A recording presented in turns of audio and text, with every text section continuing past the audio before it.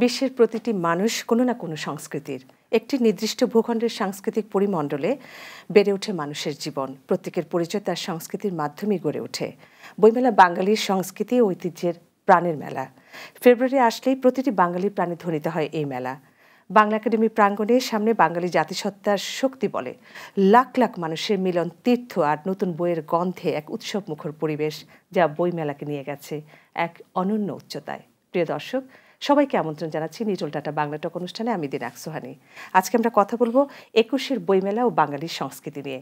এই কথা বলার জন্য অত্যন্ত তিনজন পরিচিত মুখ এবং বিশিষ্ট ব্যক্তি আমাদের স্টুডিওতে আমাদের সঙ্গে আছেন। চলুন তাদের সাথে আপনাদের পরিচয় করিয়ে দিই। আমার একদম পাশেই আছেন ডক্টর জালাল আহমেদ, সদস্য সচিব, অমর একুশে গ্রন্থমেলা পরিচালনা কমিটি। তারপর আছেন আলী ইমাম, লেখক ও মিডিয়া ব্যক্তিত্ব। তারপরেই আছেন ওসমান গনি, প্রকাশক-আগামী প্রকাশনী।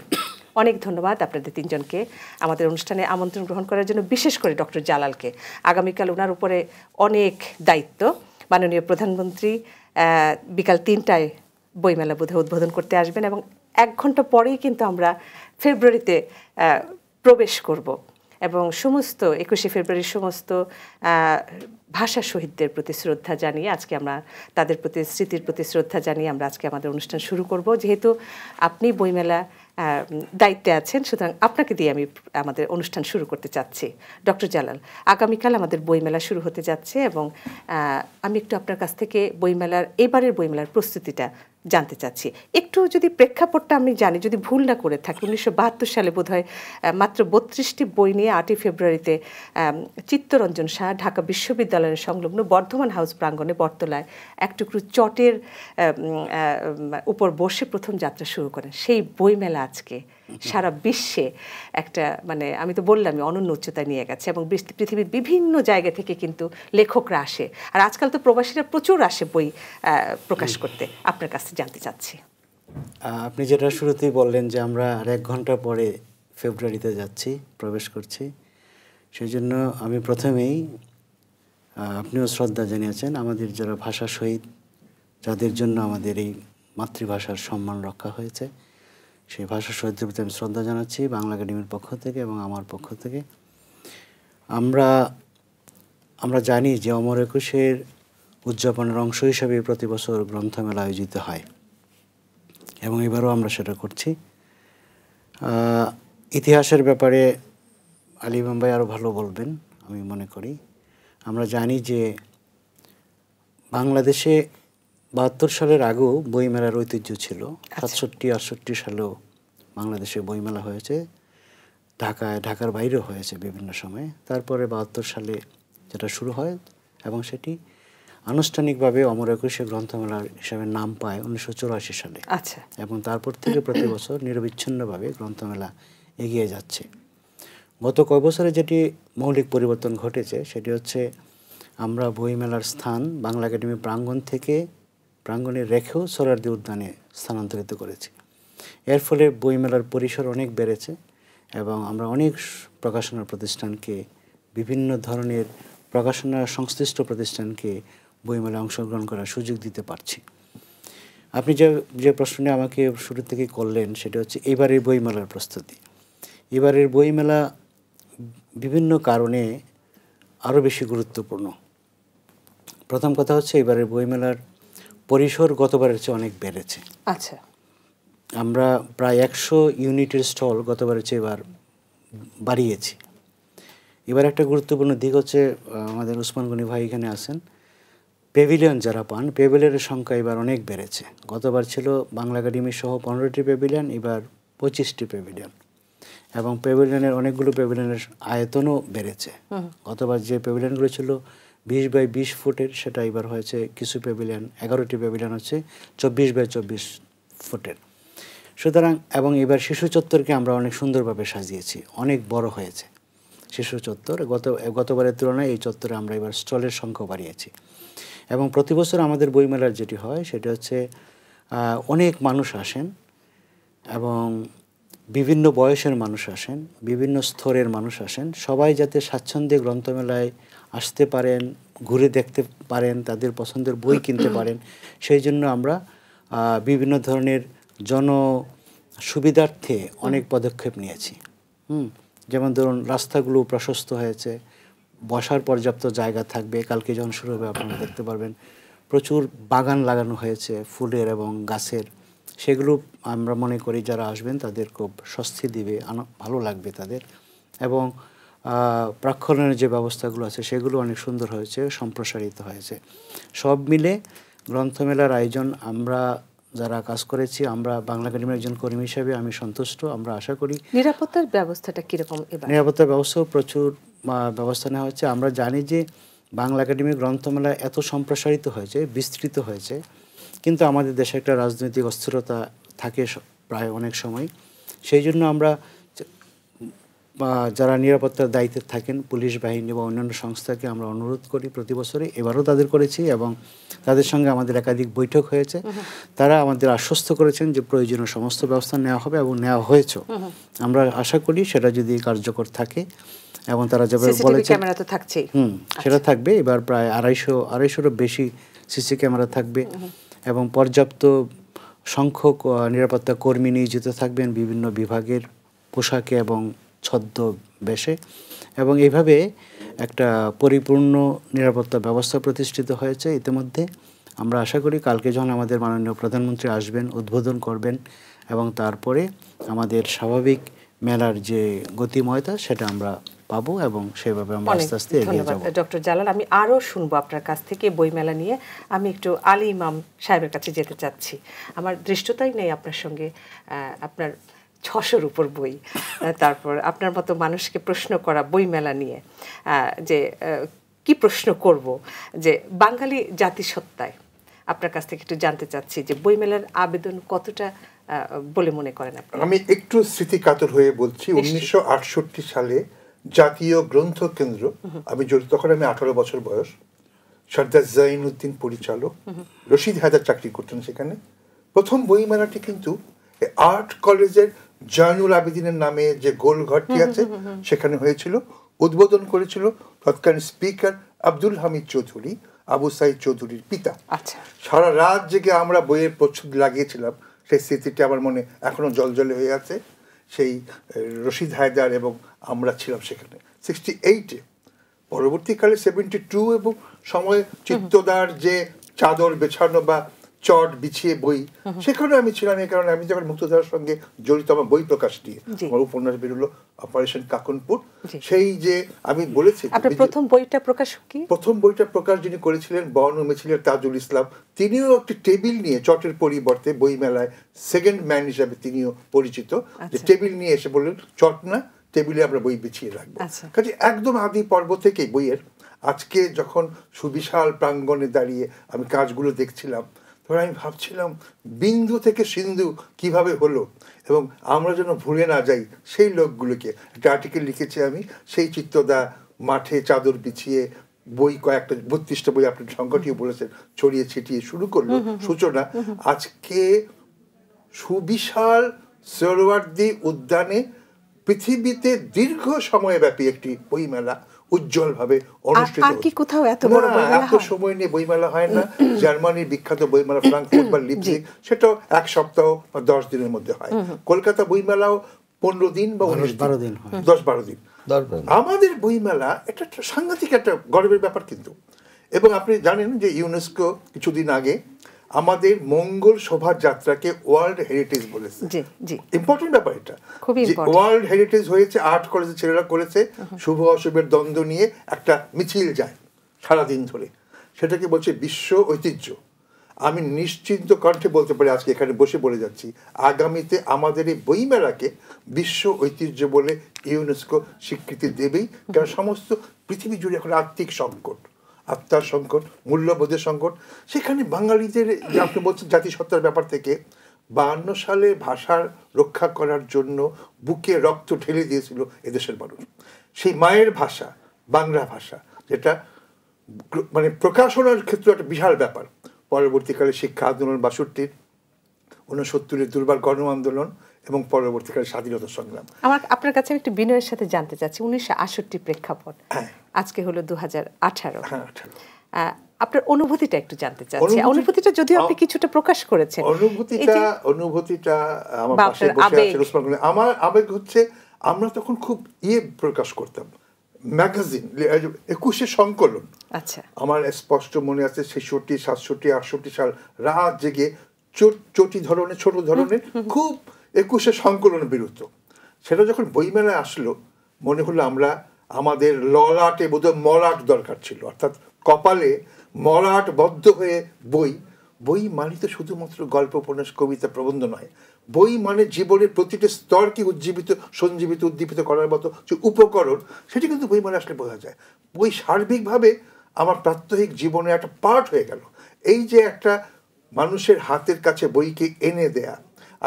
আগে বাংলা একাডেমি বই মেলাতে একটু ভিড় হতো, মানে একটু গিজগিজে ভাব থাকতো, পছন্দ করে বাছাই করে বই কেনার সুযোগ হয়তো কম ছিল। এখন তো অঢেল ভাবে ঘুরে হেঁটে পছন্দ করে গল্প গুজব করে, অনেকে শুধু বই কেনার গল্প করতে আসে। মন্দ কি, বাঙালি হচ্ছে একটা উৎসব প্রিয় জাতি, মেলবন্ধন হয় এই উৎসবে এসে। এই যে মত বিনিময়, সংস্কৃতির একটা অংশ আমাদের, 12 মাসে 13 পাবনের দেশ। বই উৎসবটি হচ্ছে আমাদের আত্মিক সম্পর্ক, মত বিনিময় একটা সম্পর্ক। প্রকাশকের সঙ্গে লেখকের, লেখকের সঙ্গে পাঠকের, পাঠকের সঙ্গে প্রকাশকের সম্মিলিতভাবে যে একটা আনন্দময়, উৎফুল্লময়, উজ্জীবনময় পরিবেশ। অভিভাবকেরা শিশুদেরকে নিয়ে ঘুরে বেড়াচ্ছে। শিশু চত্বর, শামসুজ্জামান খানের আমি বলবো এখন যিনি মহাপরিচালক আছেন, তার একটা বৈশিষ্ট্য হলো তিনি শিশু চত্বরটিকে প্রতিষ্ঠিত করেছেন। সমস্ত পৃথিবীতে কিন্তু এখন শিশুদের কাছে বই পৌঁছে দেওয়ার জন্য আন্দোলন হচ্ছে, কারণ বই অর্থাৎ ইলেকট্রনিক্সের দাপট থেকে, থাবা থেকে মুক্তির জন্য বই হচ্ছে একমাত্র শিশুর মনোবিকাশের জন্য সহায়ক শক্তি হতে পারে। আমাদের শিশু চত্বর, যারা সবথেকে বললেনি, আরও আকর্ষণীয় হয়েছে। আপনি গেলে দেখবেন যে শিশু চত্বরে ছেলে মেয়েরা যে উৎফুল্লভাবে ঘুরে বেড়ায়, তাদের হাতে বই, অভিভাবকরা বই দিচ্ছেন, সমস্ত কিছু এতটাই ইতিবাচক যে আমরা মনে করি আমাদের সত্তা বিকশিত হয়েছে ভাষা আন্দোলন থেকে, চর্যাপদ থেকে, মায়ের ভাষাকে রক্ষা করা থেকে। সেগুলি যখন সুবিন্যস্ত হয়ে শব্দে, অক্ষরে, গ্রন্থে উদ্ভাসিত হচ্ছে, বাংলা ভাষা এবং সাহিত্য তো একটা পৃথিবীতে উল্লেখযোগ্য ব্যাপার। এত গুরুত্বপূর্ণ লেখক আমাদের দেশে আছে।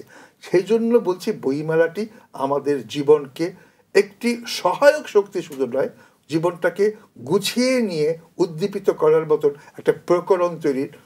অনেক ধন্যবাদ। আসলে জনাব আলী ইমাম যখন কথা বলেন, কথা থামাতে ইচ্ছা করে না, কিন্তু আমাকে নিয়ম অনুযায়ী থামাতে হয়, না তো ওসমান গনি সাহেব আবার একটু ইয়েতে পড়ে যাবে আর কি, কম কথার মধ্যে পড়ে যাবে। আমি একটু এখন ব্যবসায়িক দিকে একটু কথা বলতে চাই। আমি গ্রন্থমেলার, বইমেলার যে প্রস্তুতি উনি বললেন এবং আবেগ নিয়ে কথা বললেন, একদম প্রেক্ষাপট নিয়ে কথা বললেন জনাব আলী ইমাম। আমি এখন জনাব ওসমান গনি সাহেবের কাছে যেতে চাচ্ছি যে দীর্ঘ সময় ধরে আমাদের সাহিত্য এবং বুদ্ধিবৃত্তির বিকাশ ঘটেছে মূলত এই বইমেলাকে কেন্দ্র করে, এবং এই যে বর্তমানে বইমেলা, এই যে নতুন লেখকদের যে বই আপনারা প্রকাশ করেন, এটা কতটুকু সংস্কৃতি এবং সাহিত্য নির্ভর বলে আপনি মনে করেন, এবং কতটুকু লেখক পাঠকদের, প্রকাশকদের মধ্যে কতটা মেলবন্ধন তৈরি করতে পারে বলে আপনি মনে করেন একজন প্রকাশক হিসাবে?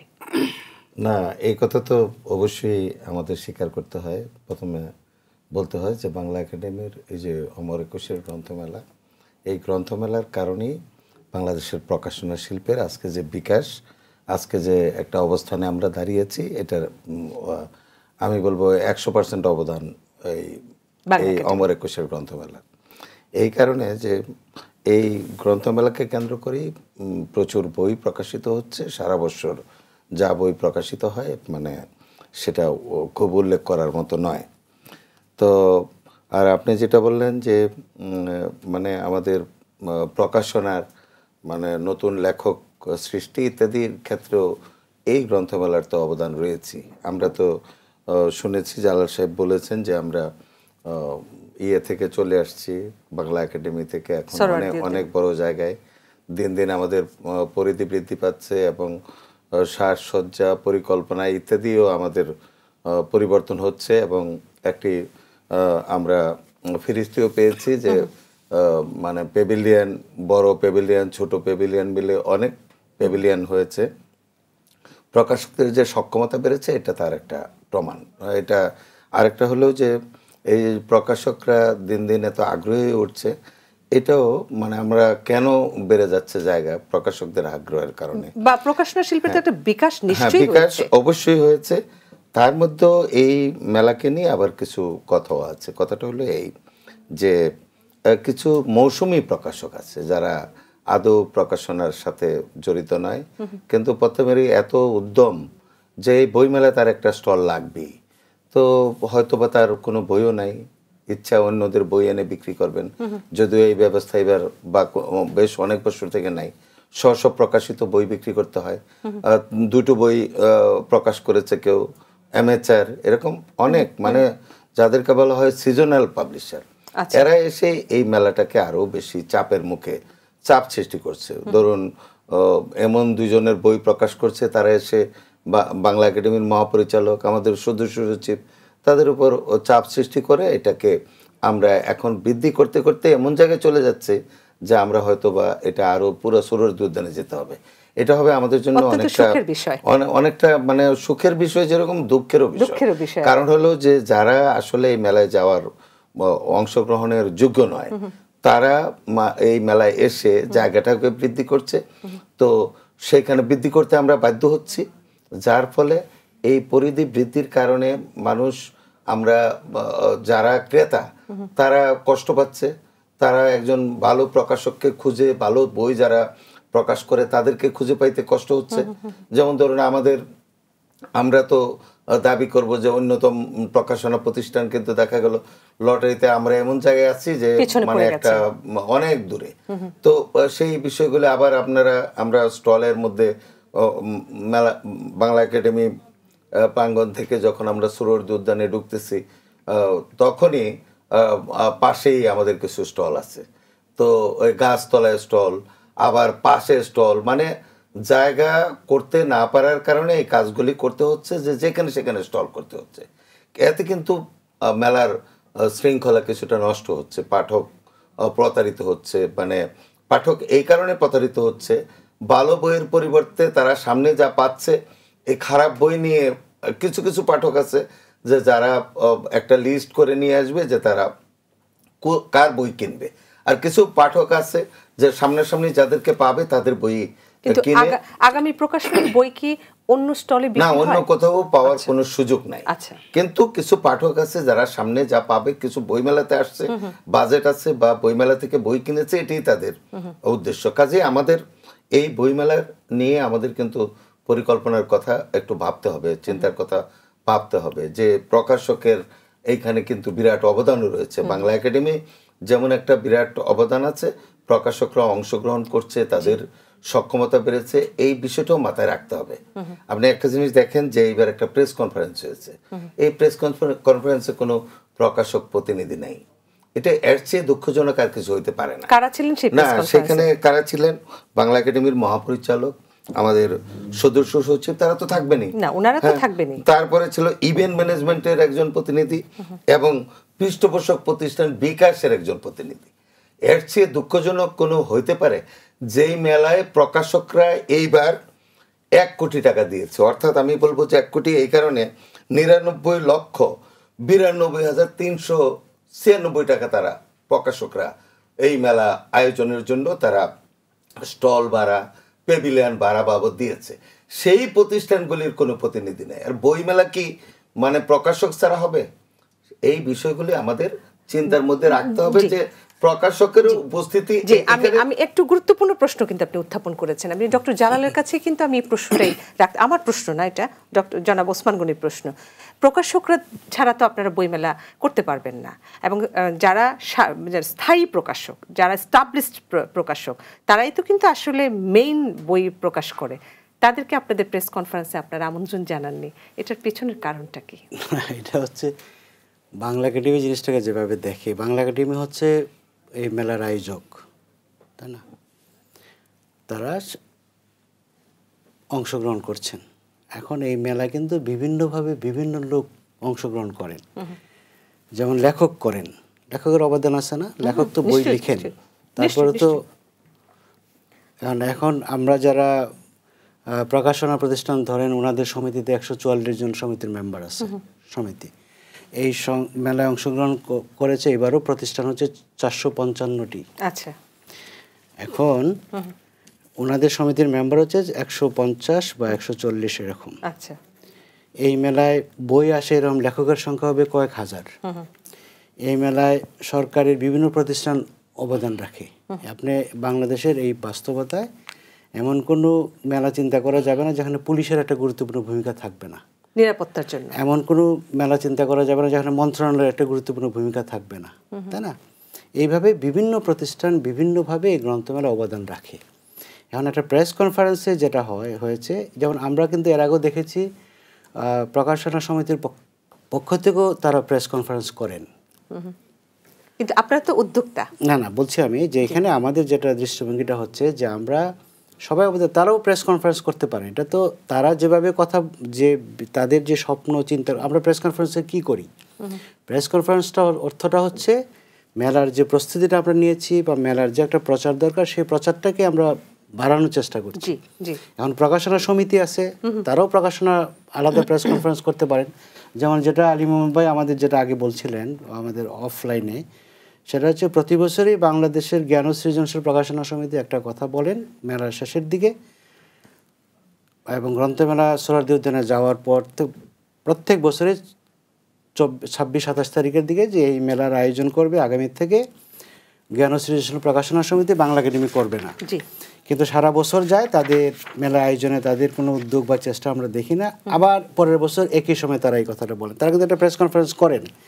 আমাদের যেটা কথা সেটা হচ্ছে এই যে শুরু হচ্ছে, আপনারা একটা প্রেস কনফারেন্স করেন যে আমরা প্রকাশনা সমিতি আমরা এই কাজগুলো করছি, এই হচ্ছে আমাদের স্বপ্ন। কিন্তু আপনারা প্রকাশক ছাড়া তো বইমেলা না, এখানে তো কম্পিটিশন না। আচ্ছা, আমরা তো তাদের, আমরা বলছি না যে আপনাদের ছাড়া করা যাবে না, তারা বলছেন না যে আমাদের ছাড়া করা যাবে না। এখানে তো আমাদের মধ্যে কোনো রেষারেষি নেই, প্রতিদ্বন্দ্বিতা নাই। প্রশ্নটা হচ্ছে প্রেস কনফারেন্স নিয়ে, যে প্রেস কনফারেন্সে কেন তাদেরকে ডাকিনি। আমাদের যুক্তিটা হচ্ছে প্রেস কনফারেন্স তো বাংলা একাডেমি করছে, প্রেস কনফারেন্স তো পুলিশও করছে। গ্রন্থমেলা কিন্তু পুলিশের কমিশনার একটা প্রেস কনফারেন্স করেছেন, আপনারা সমিতি আছেন, দুইটা সমিতি, আপনারা প্রেস কনফারেন্স করেন।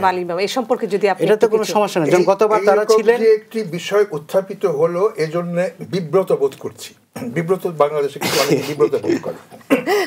একটি কথা আমার কাছে ক্লিয়ার হচ্ছে না।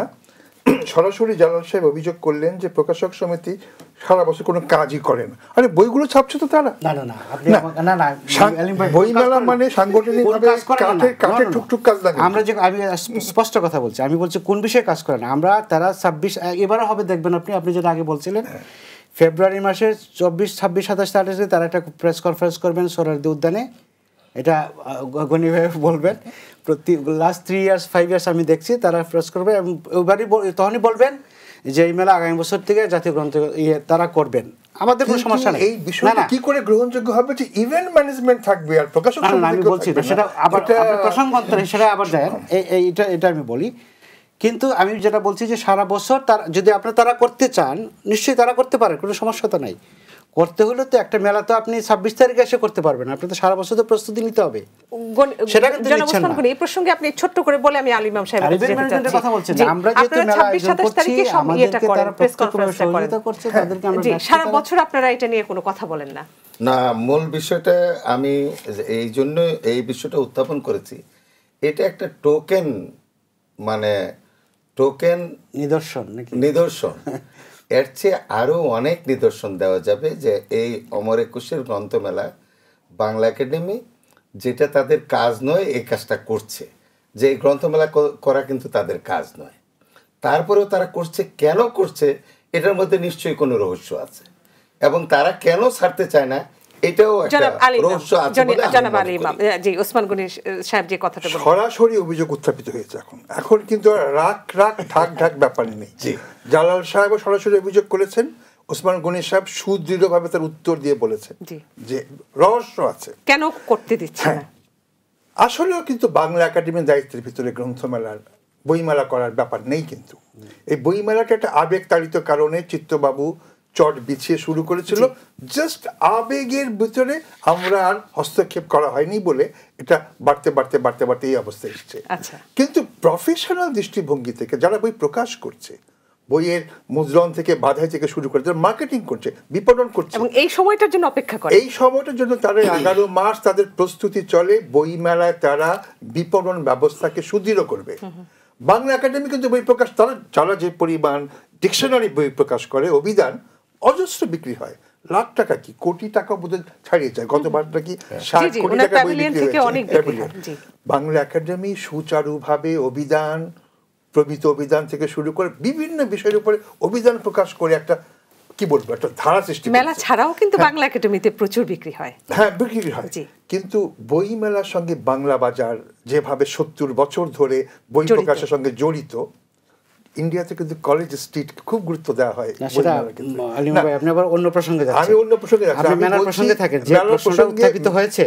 বাংলা একাডেমি বইমেলা করছে, এটি আমরা দেখতে চাচ্ছি লাইনটি কোথায় আছে। না, বাংলা একাডেমি কেন করবে না?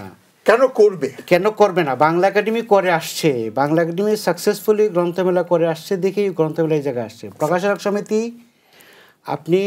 আপনি কি এটা ব্যক্তিগতভাবে কনভিন্স যে এই প্রকাশনা সমিতি যে দুটো আছে তারা এই ধরনের একটা মেলা করতে পারবে? তারা যদি করতে পারেন সমস্যা নেই, তারা করুন। বাংলা একাডেমি তো তার রক্ত দিয়ে শ্রম দিয়ে আস্তে আস্তে আস্তে এই মেলাটাকে এই জায়গায় নিয়ে আসছে। তাদের অবদান আছে, আমরা অস্বীকার করছি না। তারা যদি এত সক্ষম তারা থাকেন, তা they can arrange a different book fair. তারা কিন্তু জাতীয় গ্রন্থকেন্দ্রে একটা বুক ফেয়ার আয়োজন করতো, আন্তর্জাতিক বুক ফেয়ার। কোথায় সেই বুক ফেয়ার? বাংলাদেশ প্রকাশনা পুস্তক সমিতির সহায়তায় এবং জাতীয় গ্রন্থকেন্দ্রের উদ্যোগে এখনও সারা দেশে বিভিন্ন বিভাগীয় শহরে গ্রন্থমেলা হয়, হচ্ছে, তাদের কোনো সমস্যা নাই। বাংলা একাডেমি একটা গ্রন্থমেলা শুরু করেছে, তাদের অবদান আছে, আমরা অস্বীকার করছি না। সেই গ্রন্থমেলা বাংলা একাডেমি করলে সব রহস্যের কি আছে এখানে? আমি এই বিতর্কটা শেষ করতে চাই, একটু ছোট্ট ছোট্ট করে দুজন যদি পড়েন, তারপর আমাকে বিরতিতে যেতে হবে। বইমেলার জন্য অবকাঠামোগত একটা ব্যাপার আছে না, স্টল তৈরি, সব তৈরি, এগুলি করতে পারবে না প্রকাশকরা, এটা বিশাল অসুবিধা তো না, আমরা তো না করছি না। তাহলে তো বাংলাদেশে তো আরো বই বিক্রির সম্ভাবনা আছে। তারা আরেকটা বই আয়োজন করছেন না কেন? ডক্টর জালাল কাজ করছে। এখন আপনারা প্রকাশক সমিতি যদি আলাদা একটা এরকম বইমেলা করতে পারেন, করুন। এখন বিষয়টা হলো এই, বাংলা একাডেমি জাতির মননের প্রতীক। বাংলা একাডেমি তাদের কাজ সঠিকভাবে তাদের দায়িত্ব পালন করছে, জাতির দায়িত্ব পালন করছে। এই বইমেলা করতে গিয়ে তাদের জাতির দায়িত্বে তারা অবহেলা করছে, তারা তাদের জাতিকে ক্ষতিগ্রস্ত করছে। তারা যেই প্রকাশনা বা অন্যান্য কাজ করতে পারতো সেটা না করে এই 1-1.5 মাস 2 মাস, এবং একটি কথা শোনা যায়, আমি আবার স্পষ্ট করে বলি, তারা এই বইমেলাটা ছাড়তে চায় না একটি কারণে, যে তারা এই 1 মাসে কাজ করে আরো কয়েক মাসের, আমি জানি না কথাটা সত্যি কিনা, যে আরো তারা অতিরিক্ত মানে ওই বেতন নিয়ে থাকেন। অনেক ধন্যবাদ। আমি বিরতিতে যেতে চাচ্ছি। এই প্রশ্নের উত্তর আমি ডক্টর জালালের কাছ থেকে জানতে চাইবো। অনেক বিতর্ক শুরু হয়ে যাচ্ছে, আমি আসলে অন্য প্রসঙ্গ দিতে চাচ্ছি না। আমি আসবো ছোট্ট একটা বিজ্ঞাপন দিতে। ডক্টর জালাল একজন সিনিয়র মানুষের উত্তরটা আমার দিতে হবে। দর্শক, আমরা যাচ্ছি একটা ছোট্ট বিজ্ঞাপন বিরতিতে, থাকুন আমাদের সঙ্গে, ফিরছি কিছুক্ষণের মধ্যেই। সবাইকে আবারও আমন্ত্রণ জানাচ্ছি নিটল টাটা বাংলা টক অনুষ্ঠানে। আমরা কথা বলছিলাম 21-এর বইমেলা ও বাঙালি সংস্কৃতি নিয়ে। কথা বলার জন্য আমাদের সঙ্গে আছেন ডক্টর জালাল আহমেদ, সদস্য সচিব, অমর 21 গ্রন্থমেলা পরিচালনা কমিটি। আছেন আমাদের সঙ্গে আলী ইমাম, লেখক ও মিডিয়া ব্যক্তিত্ব, এবং আরও আছেন ওসমান গনি, প্রকাশক, আগামী প্রকাশনী। আমরা বিরতিতে যাওয়ার আগে বিতর্ক কিন্তু বেশ জমে উঠেছিল।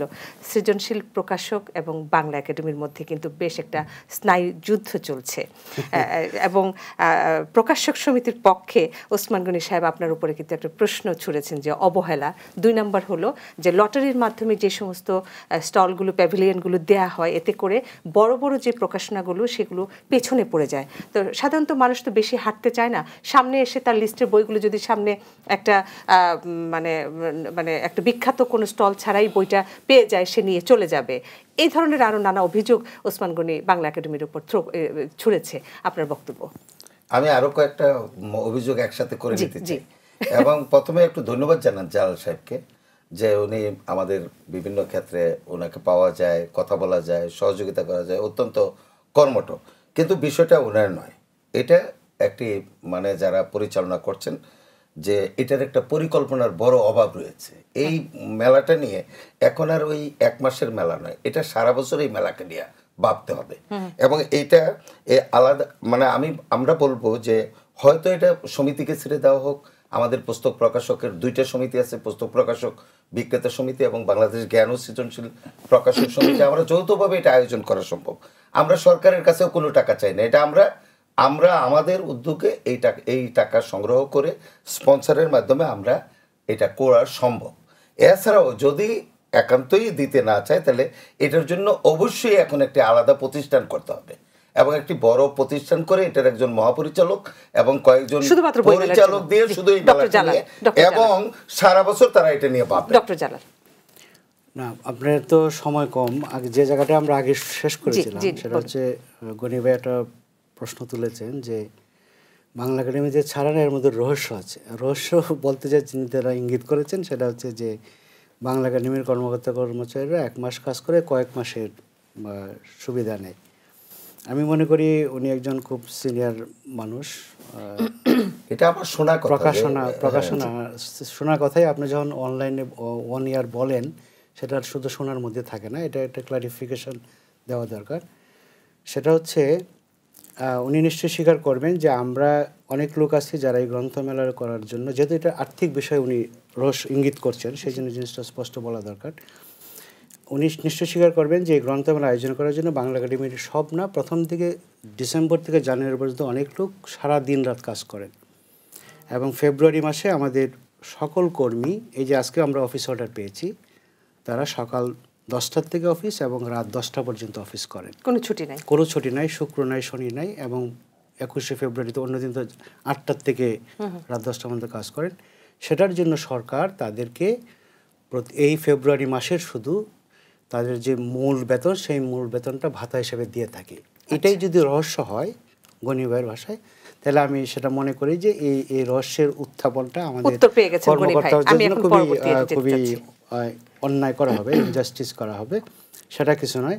বাংলা একাডেমি যেটা মনে করে সেটা হচ্ছে যে তারা যদি সত্যি সত্যি গ্রন্থমেলাটা নিতে চান, আয়োজন করতে চান, আমি যেটা আগে বলেছি, একটা কথা হচ্ছে বাংলা একাডেমি এই গ্রন্থমেলার স্রষ্টা, বাংলা একাডেমির কর্মকর্তা কর্মচারীদের আবেগের সাথে সম্পর্কিত। তারপর যদি সরকার তাদেরকে দিতে চায় তারা নিতে পারেন। তারা যদি নিতে চান, সত্যি সত্যি যদি নিতে চান, তাহলে প্রতি বছর ফেব্রুয়ারির 26-27 তারিখ না করে তাদেরকে সারা বছরের পরিকল্পনা নিতে হবে। ব্যাপারটি হচ্ছে সংঘাত যতই হোক, মতবিরোধ যতই হোক, বইমেলা কিন্তু নিজস্ব দীপ্তিতে, ঔজ্জ্বল্যে, প্রকাশনার গুণগত মানে, এই যে প্রকাশনার গুণগত মানটা বেড়েছে, এটা খুব বড় ব্যাপার।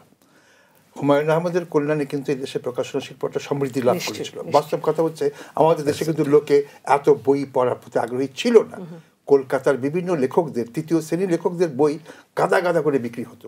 সেই জগৎ থেকে সরিয়ে হুমায়ুন আহমেদ এটা একটা সমৃদ্ধি আনলেন, নতুন মাত্রা আনলেন। এখন দেখুন তরুণীরা, যুবক যুবতীরা দীর্ঘ লাইন ধরে উৎসাহের সাথে বই কিনছে। আমরা খুব উদ্দীপ্ত হই দৃশ্যটি দেখলে যে বইয়ের প্রতি এত আগ্রহ। বইমেলার নেপথ্য কাহিনী, বইমেলা সংগঠনের পর্যায়ে কার কি ভূমিকা হওয়া উচিত না উচিত, সেই বিতর্কে না গিয়ে মূল ব্যাপারটি হচ্ছে যে বইমেলা কিন্তু তার নিজস্ব সত্তা নিয়ে এতটাই জলজলে হয়ে গেছে যে পৃথিবীতে এটা একটা উল্লেখযোগ্য ঘটনা হিসাবে চিহ্নিত। আমরা তো এখন গুগল সার্চ করে সব জানতে পারি না, যা নেই ভূগোলে তা আছে গুগলে, কি না জানা যায় সব তথ্য। কোথাও এত বড় বইমেলার খবর কিন্তু নেই। আমরা একটা প্রকল্পের সঙ্গে জড়িত, সেকায়ে, সেটা হচ্ছে ওয়ার্ল্ড ব্যাংকের একটা প্রজেক্ট, ছাত্র ছাত্রীদেরকে বই পড়ানো। 24 লক্ষ ছেলে মেয়ে কিন্তু এই আওতায় চলে এসছে। এবং সেখানে বলা হচ্ছে যে পৃথিবীতে এটা একটা অনন্য সাধারণ ঘটনা যে এত বই ছেলেমেয়েরা পড়ছে পাঠ্য বইয়ের বাইরে। সেই রকম আমাদের বইমেলা কিন্তু তার চরিত্রে চলে এসছে। এবং নিশ্চিন্ত থাকুন আপনারা সবাই মিলে যে আগামী কয়েক বছরের ভিতরে ইউনেস্কো ঘোষিত হবে যেটা একটা ওয়ার্ল্ড হেরিটেজ। একটা কথা বলি যে যেটা ইমাম ভাই বললেন, আমাদের বইমেলা যে আন্তর্জাতিকভাবে স্বীকৃত হচ্ছে প্রতিদিন। আমরা কিন্তু বাংলা একাডেমির পক্ষ থেকে কিছুদিন আগে আমরা জেদ্দা বইমেলা গিয়েছিলাম, আমাদেরকে আমন্ত্রণ জানানো হয়েছিল। জেদ্দা বইমেলা গত 3 বছর ধরে হচ্ছে। তারা বাংলা একাডেমির যে বইমেলার আয়োজনের যে অভিজ্ঞতা সেটা আমাদের কাছে জানতে চান, আমরা তাদের সাথে সেটা শেয়ার করেছি। কিছুদিন পরে রিয়াদে বইমেলা হবে। আমাদেরকে অন্যান্য দেশে যে বইমেলাগুলো সেগুলোতে বাংলা একাডেমিকে আমন্ত্রণ জানানো হয় তাদের অভিজ্ঞতা শেয়ার করার, আমাদের অভিজ্ঞতা জানার জন্য। সুতরাং এইভাবে কিন্তু এই গ্রন্থমেলার মধ্য দিয়ে আমরা আমাদের শিল্প, সাহিত্য, সংস্কৃতি, বইয়ের শিল্পকে, চিন্তা চেতনার ভাব বিনিময়কে আমরা একটা বিশ্বের দরবারে নতুনভাবে উপস্থাপন করার সুযোগ। অনেক ধন্যবাদ জনাব ওসমান গনি। এখানে আমার একটা প্রশ্ন আপনার কাছে। অনেকেই অভিযোগ করে থাকেন যে বইমেলায় মুক্ত চিন্তার বই বের হতো, কিন্তু ইদানিং নাকি বলা হয়ে থাকে, অভিযোগ হয়ে থাকে প্রশাসনিক চাপে মুক্ত চিন্তা বা ভিন্ন ধারার বই প্রকাশের উপর নিয়ন্ত্রণ করা হয়। আসলে কি অভিযোগের সত্যতা কতটুকু আপনি একজন প্রকাশক হিসেবে বলবেন? জটিল প্রশ্ন করেছেন তো।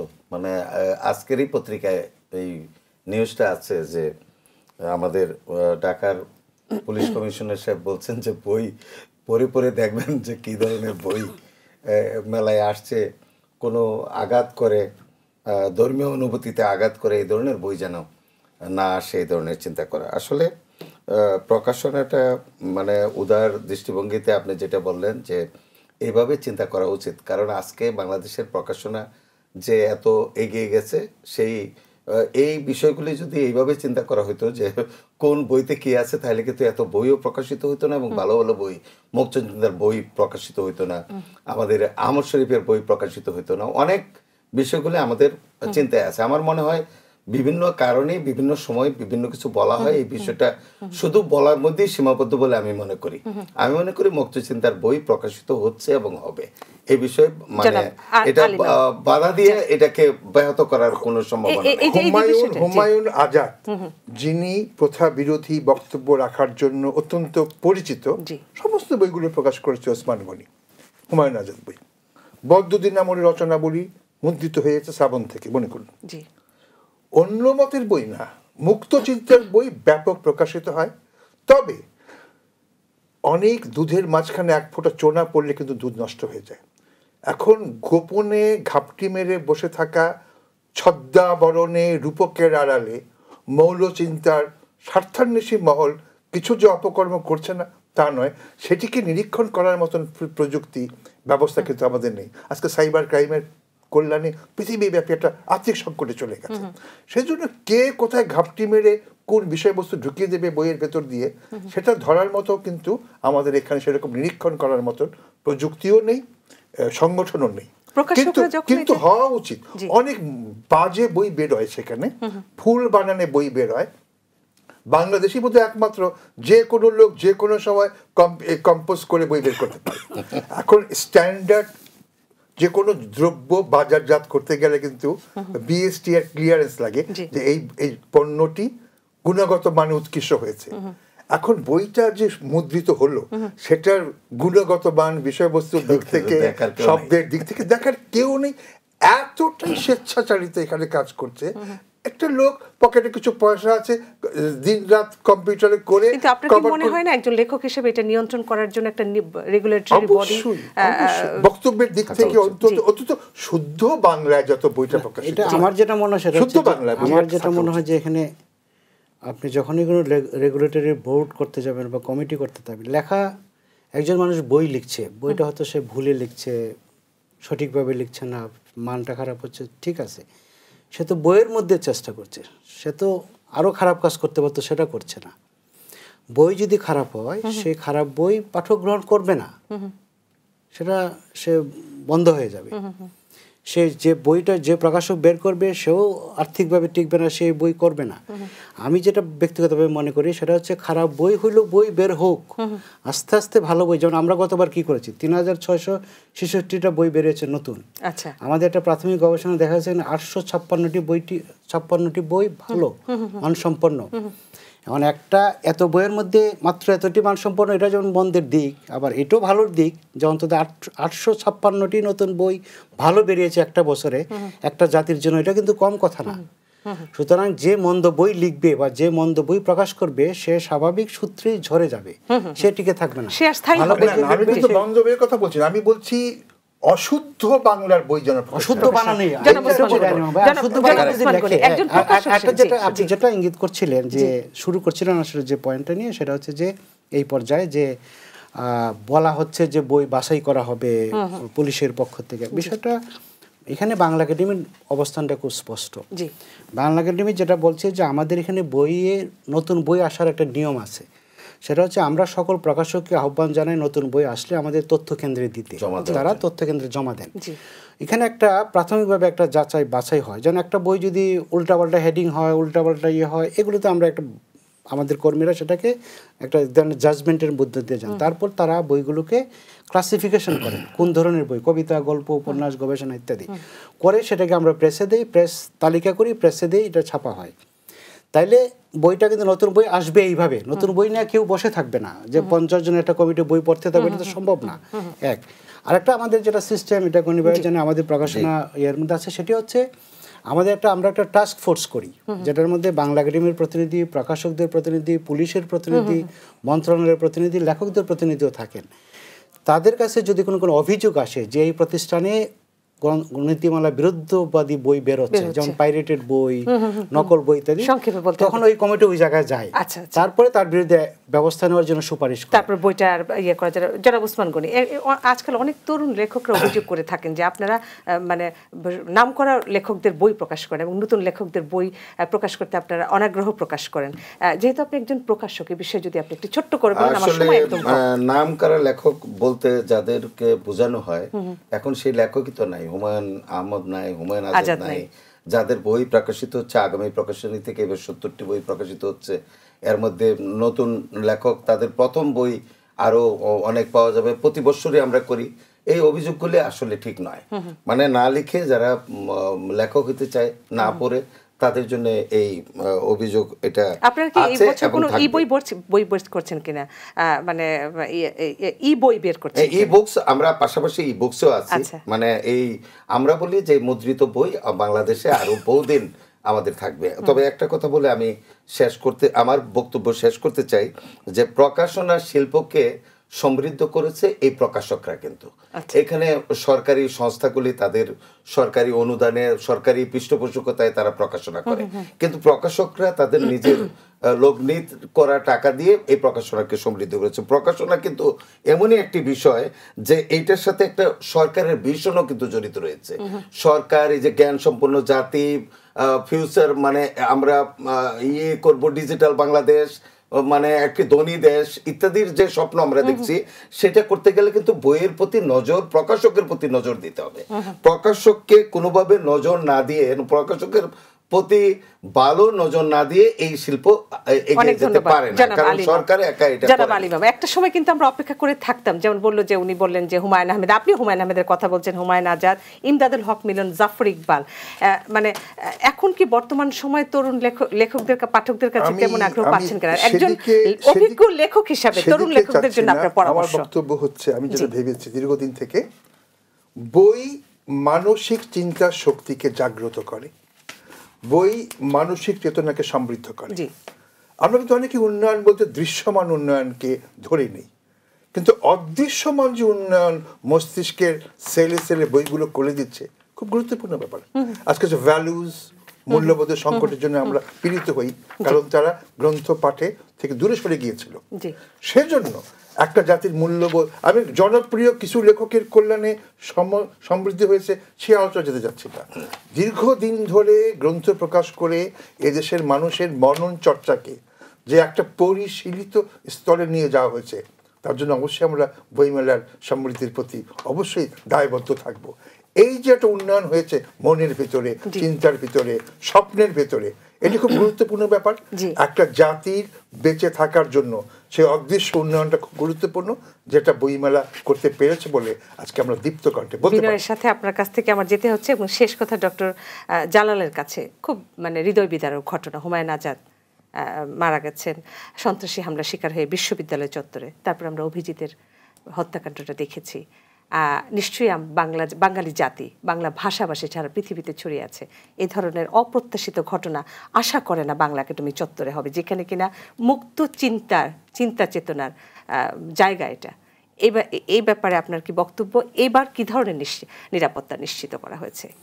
এই প্রসঙ্গে আমরা আগেও বলেছি, কিছুটা বলেছি। সেটা হচ্ছে যে আমরা যখন বইমেলার আয়োজন করি, প্রথম দিকে আমার স্পষ্ট মনে আছে, আমরা গত মেলা শেষ হওয়ার পরপরই এই মেলা নিয়ে আমরা মার্চ মাসেই আমরা শুরু করি, এবং সেই বৈঠকে আমরা স্পষ্ট বলেছি, সরকারের কাছে আহ্বান জানিয়েছি, সরকারের সংশ্লিষ্ট বিভাগের যারা কর্মকর্তা আছেন তাদের কাছে বলেছি, সিকিউরিটি ফার্স্ট, নিরাপত্তা প্রথম, এবং সেই লক্ষ্যে তারা আমাদেরকে আশ্বাস দিয়েছেন, কাজ করছেন। এবং এ পর্যন্ত আমরা যা দেখেছি তাতে আমি ব্যক্তিগতভাবে সন্তুষ্ট যে এইবার একটা ভালো নিরাপত্তা ব্যবস্থা গতবারও যেমনটি ছিল।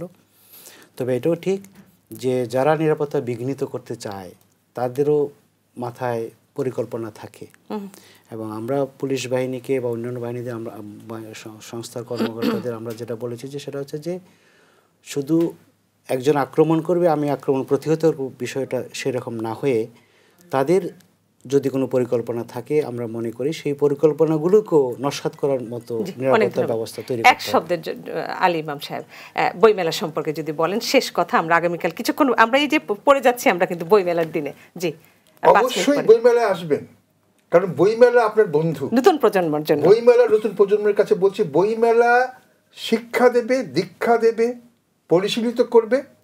একে প্রতিনিয়ত ভাবতে হবে যে বই হচ্ছে একমাত্র সঙ্গী যা আমাকে বাঁচিয়ে রাখবে। কেন আসবেন না? আমি নিরাপত্তার জন্য ঢাকার পুলিশ কমিশনার আসাদুজ্জামান মিয়া সাহেবকে ধন্যবাদ জানাবো। তিনি গতবার অসাধারণ ভূমিকা নিয়েছেন এবং এইবার তার যে পরিকল্পনা, এটা তিনজনকে অসংখ্য ধন্যবাদ। বিশেষ করে ডক্টর জালাল আহমেদ আগামীকাল মাননীয় প্রধানমন্ত্রী ৩টার সময় বইমেলা উদ্বোধন করবেন। অনেক কাজের চাপের মধ্যে আমাদের অনুরোধে আপনি আগামীকাল অনেক ধন্যবাদ। এক শব্দে বইমেলার জন্য আপনার নতুন প্রজন্ম বাঙালি ভাষাভাষী ধন্যবাদ। আমি যেটা বলবো যে আমরা বাংলা একাডেমির কর্মীরা চেষ্টা করেছি সুন্দর একটি বইমেলা উপহার দেওয়ার জন্য। আমি আশা করি, আমি বিনীতভাবে বলবো যে আপনারা সবাই আসবেন বইমেলায়, সকল বয়সের সকল মানুষ আসবেন এবং একটি সুন্দর বইমেলা। অনেক ধন্যবাদ। প্রিয় দর্শক, এতক্ষণ আপনারা দেখছিলেন নিটল টাটা বাংলা টক অনুষ্ঠানে আমরা কথা বলছিলাম ২১-এর বইমেলা এবং বাঙালি সংস্কৃতি। আশা করি আগামীকাল বইমেলা শুরু হবে। সমস্ত বাংলা ভাষাভাষী যারা বইমেলায় যান, বই পড়ুন এবং বাঙালি জাতিকে সমৃদ্ধ করুন। ধন্যবাদ আমাদের সঙ্গে থাকার জন্য।